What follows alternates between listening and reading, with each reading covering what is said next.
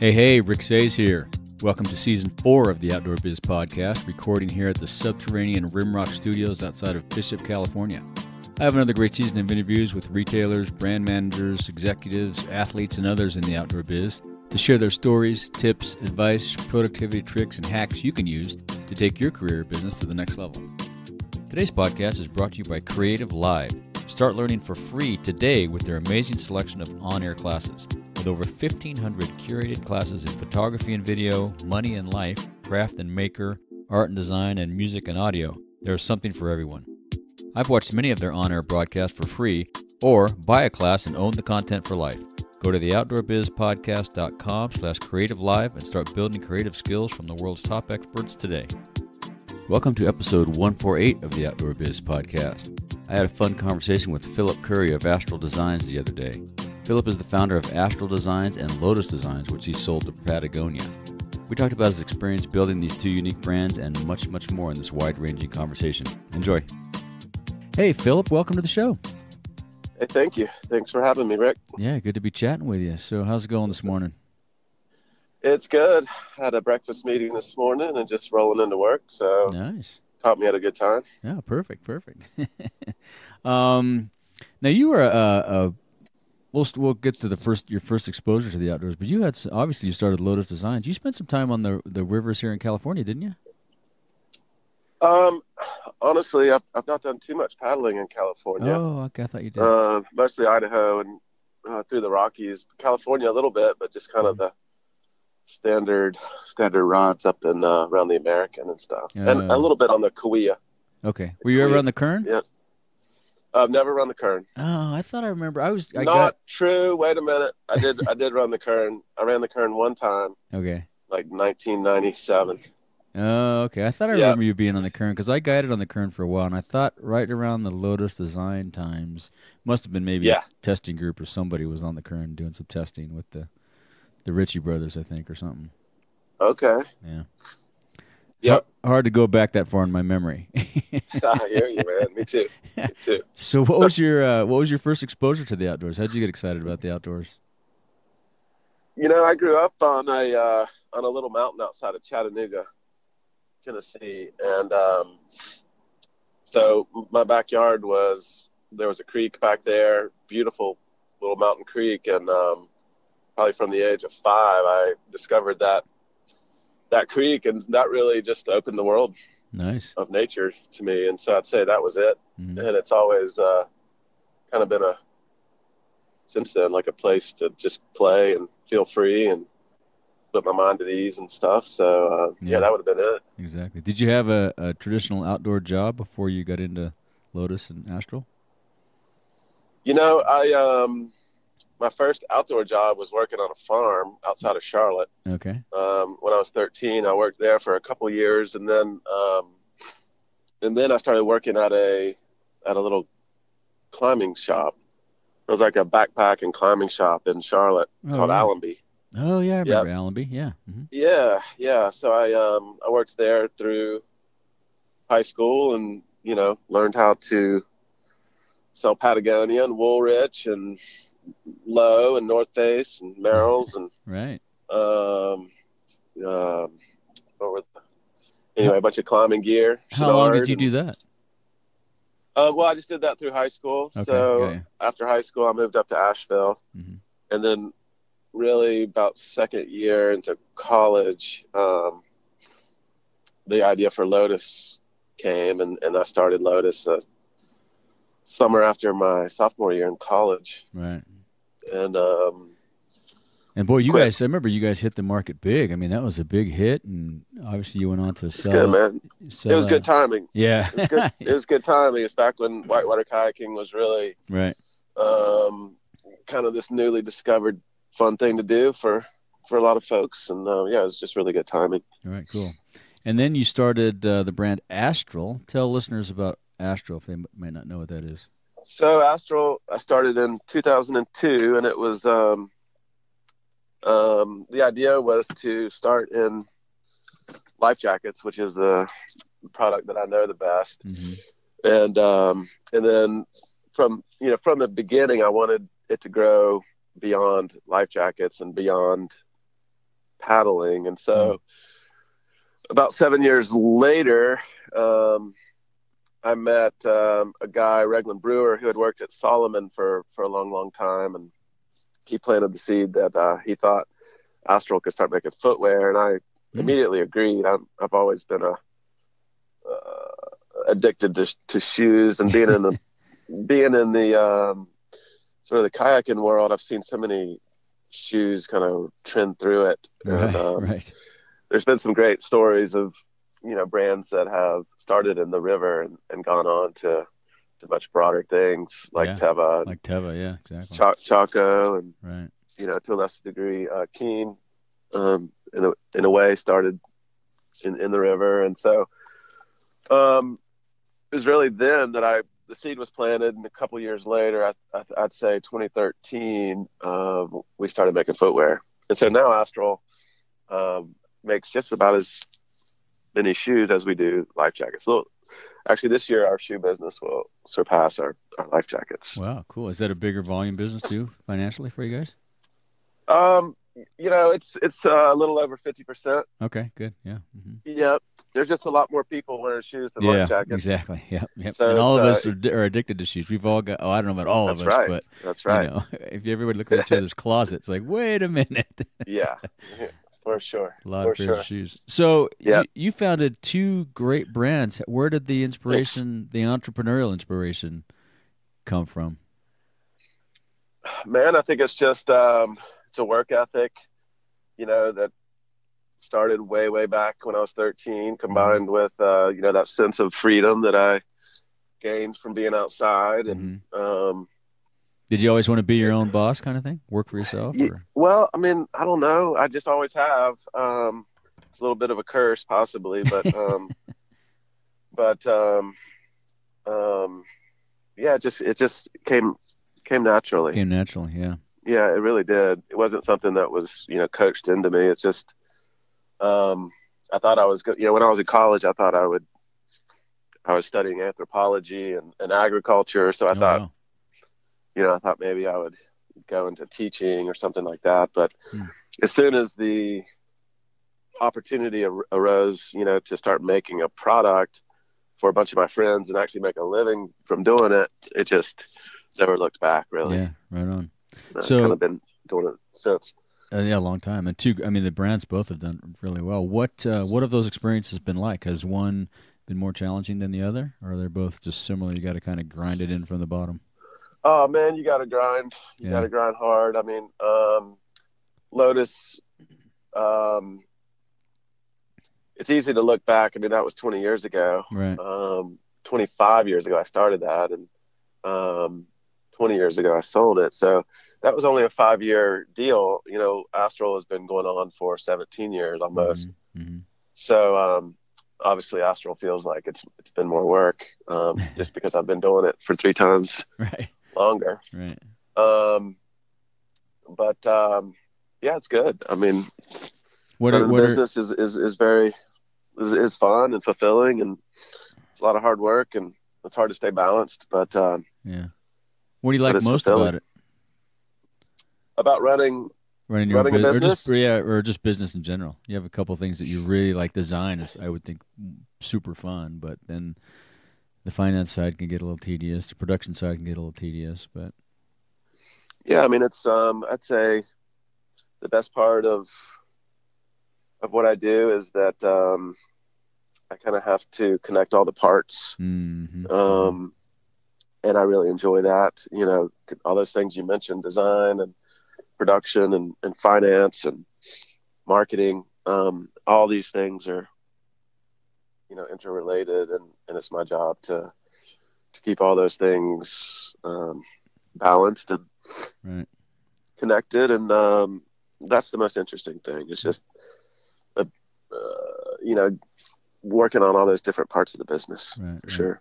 Do you have a couple of accomplishments you're most proud of? Well, I'd say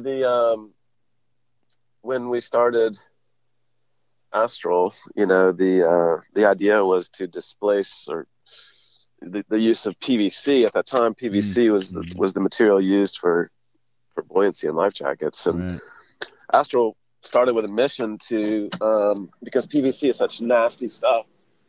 The mission of Astral was to basically quit using that and find alternatives. And so we came to market with 3 alternatives, recyclable polyethylene and a natural, like an organic plant fiber that floats, and then another material that feels similar to PVC, but it doesn't have phthalates or vinyl monomer. So it's pretty easy to do that. And since, we did that, it really, the market within a couple of years had all changed away from PVC. And so I think that the PFD business as a whole is a lot cleaner than it was before Astral. Yeah, that's great. So, I mean, I'm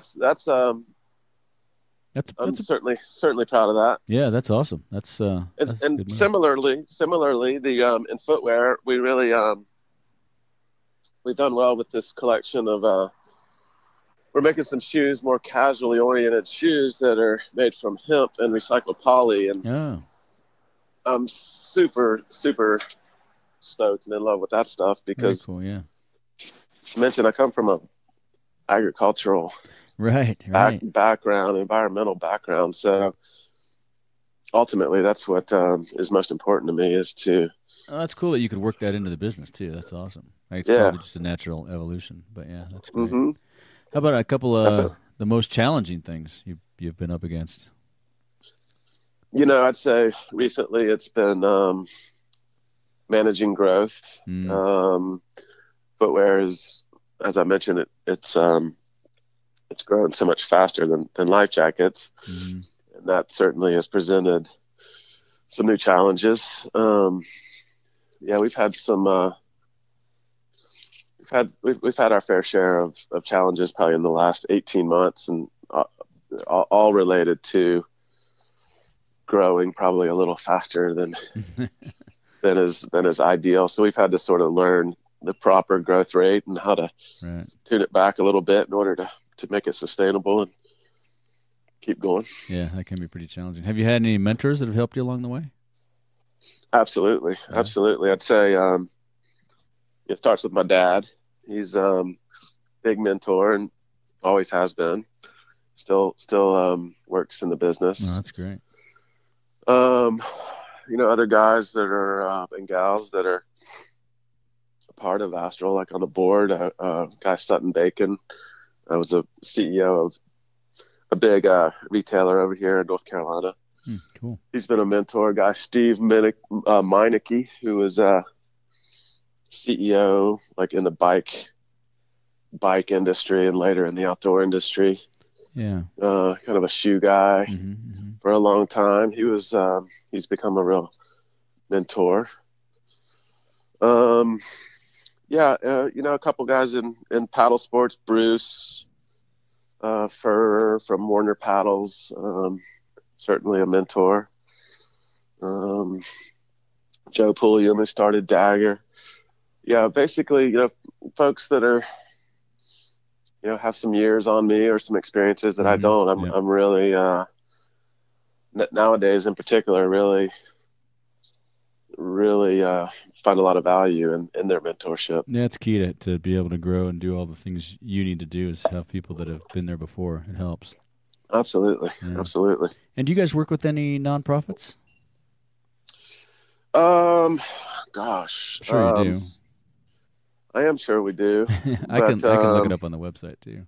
Yeah. Yeah, that's there's been years that Astral's not profitable. So right. So you run a nonprofit for a year. That's funny. For sure. That's good. What outdoor activities do you participate in? Do you still get out on the water a lot? I do. Not a lot, but when I was living in Idaho, I kind of rediscovered kayaking. Felt like I was kayaking again as a teenager, which was awesome. And running, mountain biking, kayaking, cool, snowboarding. Those are my sports. Right on. Yeah. And where do you go snowboarding back there? Here I don't Okay, go. I yeah. mean, I've just been back in North Carolina since last August, and Oh, okay, prior to that yeah. I was working out of an office in Ketchum, Idaho. So Oh man, great. that was deluxe. Yeah. Do you fly fish also? I do not. Oh, okay, yeah. I do not. I've been once. I really enjoyed it. Yeah, yeah, cool. Do you have any suggestions or advice for folks wanting to get into the outdoor biz or grow their career or start a business? I think the critical thing about business is understanding, your target customer, Mm-hmm. understanding who is going to, buy your product or your service that you're offering. And so that means, I think, being a member of some community, of climbers or paddlers or backpackers or Mm-hmm. whatever it is, you really have to be a part of it. And if you're not, it's really hard to fake it. Yeah. I would guess. Yeah. It seems like the industry sees right through that pretty quickly. Yeah. Right. I agree. Yeah. And there's been plenty of brands that have been, that are no longer with us because they were Mm-hmm. fake. So Yeah. It didn't it's have that authenticity. Yeah, you're right. so I think, that's number one. Understand the community that you're building products or services for. That's good. Beyond that, I think it's just a hell of a lot of work. I mean, I think it's I just I don't want anybody to think that running a business or being a business is anything other than hard work. Mm-hmm. It just is a mental exercise that's nonstop, and there's just no way around it, I don't think. Yeah. Keeps you engaged. Yeah. Do you have any daily routines to keep your sanity? You meditate or anything to help you push through that I mental do. overwhelm? I actually, in college, I was really into Buddhism. I became a Zen Buddhist during college, and Oh, really? yeah, like took my vows and all that. And Wow, so cool. I was really, really, really into it back then, and it's still a part of my daily Did you do that rhythm. here in the Is States, or did you go somewhere to do that? I did it in Charlotte. Yeah, Oh, there's okay. there's a Zen master there, Oh, and cool. um, yeah. So I mean, that was formative and Mm-hmm. still critical. Just the mindful practice. I don't sit in zazen every day, Mm-hmm. but I do always take a lot of time throughout each day to just, the mindfulness stuff is critical. Yeah, that's awesome. I'm just digging into that. Just started meditating about a year and a half ago, and Nice. yeah, it's interesting. It's fascinating, actually. Yeah. And I mean, I really, running to me is like a moving meditation. And Mm-hmm. I really went deep into running. Surprisingly, when I was living in Asia, Hmm. there wasn't easy access to rivers or trails or the ocean. So I started running and found it to be just a super engaging way Yeah, to meditate and clear the mind, and also, um, you know, get some physical fitness. So yeah, exactly. running is a really important to me. That's good. How often do you get on the river these days? Man, I haven't been on the river in probably 6 months, Oh, wow, and bummer. yeah, which is bad. But most of that's due to the fact that I just moved. I haven't been in Asheville for 10 years, and Oh, anyway, just moved back to Asheville, and just kind of getting settled and yeah, you'll get into a whatnot. But routine. anyway, Yeah, you'll get back for to it. sure, Yeah. for sure. Do you have any favorite books or books you give as gifts? Well, I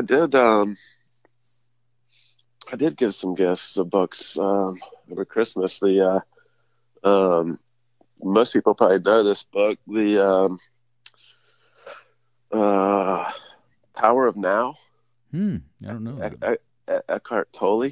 Mm-hmm. Dude is really amazing. Oh, He's wow. a lot of the sort of principles of Buddhism and stuff, but he's fascinating. He's a really, really good I'll, writer and I'll link to that in the show notes.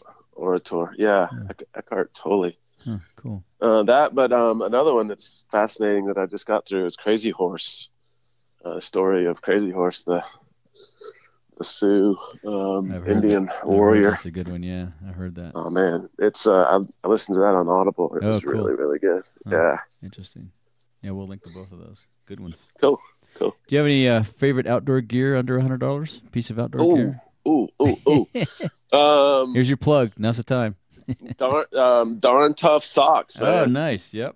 Yes, I was a huge fan of Darn Tough with the lifetime guarantee, and yep, they're awesome.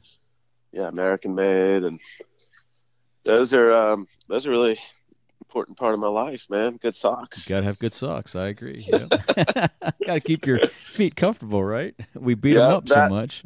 Yeah, for sure. That and the other thing that I don't really buy. I'm a minimalist. I don't buy anything really, but the I did go on a backpacking trip somewhat recently, and they had this cool little coffee filter. It's like a little net that clips to your cup, and it's like a drip coffee maker. That thing was super cool. I thought super lightweight, flexible plastic with like a net. I should know the name, but I don't. Like a coffee sock thing. Yeah, we used to use those back in the day. Yeah, huh. Yeah, it's sort of like that, but it's suspended above your cup. Okay. Clips on. Huh. Oh, if you think of it, send me a link. Yeah. Send me the info. Okay. Yeah, cool. Will do. Anything else you would like to ask of our listeners or say to our listeners? Check out Astral. Yeah. We'll link to that on the show notes too, for sure.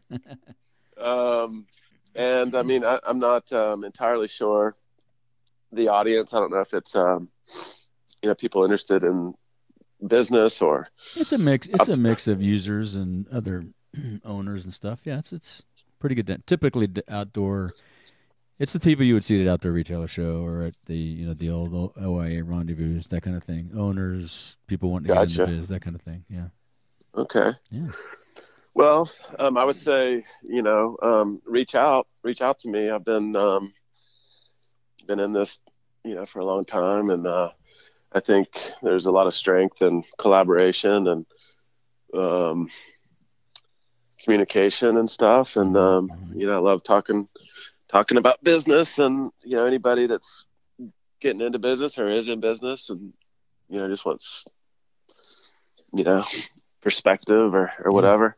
And where can people find you? Always happy. LinkedIn? I do have a LinkedIn. Okay. Yeah. We'll link to that on the show notes too. Yeah, we'll link to all that stuff in the show notes. They can hit you up on LinkedIn. Is that the best way? Or yeah, sure. Okay, sure. Cool. Yeah. That'll work. Awesome. Well, it's been awesome catching up. Thanks for the time. Yeah. Thank you, Rick. I look forward to meeting you one day at the shows or Likewise. something. Yeah. Probably at OR. Likewise. Cool. And have a good rest of your day. Hey, thanks a lot. All thanks for the call. Yep. See you. All right. Bye. All right. I hope you enjoyed that conversation with Philip Curry. You can catch up with Philip on LinkedIn. That's PHILIPCURRY.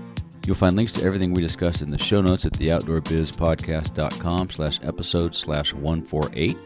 I'd be grateful if you visit iTunes and give us a rating and review, and be sure to share this episode with a friend. Thanks for listening. Today's podcast is brought to you by Audible. I've used Audible for many years now. I'm on the road a lot, and Audible allows me to enjoy the great books I discover or are recommended by friends. Get a free audiobook download and 30-day free trial at www.audibletrial.com/theoutdoorbizpodcast. There are over 180,000 titles to choose from for your iPhone, Android, Kindle, or MP3 player. Start your 30-day free trial with Audible today. If you want more of the Outdoor Biz Podcast, you can subscribe on Apple Podcasts, Google Podcasts, Stitcher, Spotify, or wherever you get your podcasts. Be sure to go to theoutdoorbizpodcast.com where you find all the episodes, show notes, and much, much more. Until next time, be sure to make time to get outside.